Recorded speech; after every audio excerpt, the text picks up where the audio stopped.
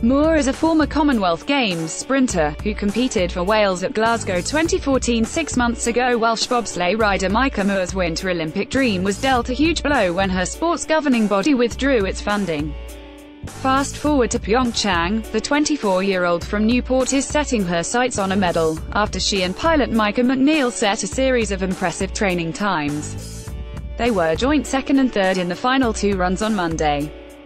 They will hope to retain their form in Heat 1 of the competition on Tuesday. Welsh champion sprinter Moore and McNeil won the Junior Bobsleigh World Championship in Winterberg in January 2017, but this triumph was followed by the untimely announcement that the British Bobsleigh and Skeleton Association would withdraw funding for the women's team due to overspending. It said at the time it was focusing its resources on winning medals.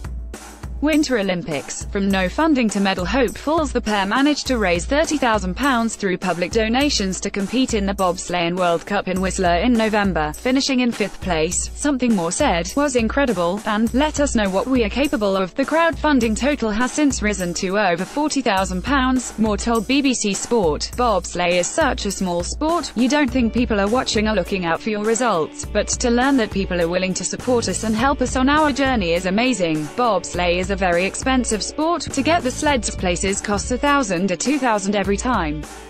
I don't even know how to thank people. But I'm so grateful because it means I can work towards my dream. Moore and McNeil say their bobsleigh is powered by the people. Moore said it felt amazing to be in Pyeongchang. You do have to pinch yourself because there was a point in time where we felt we are not going to be able to do this. She said, I think that at any championship anything can happen. It comes down to who performs on the day, and me and Mica, what we have been working towards is getting that consistency.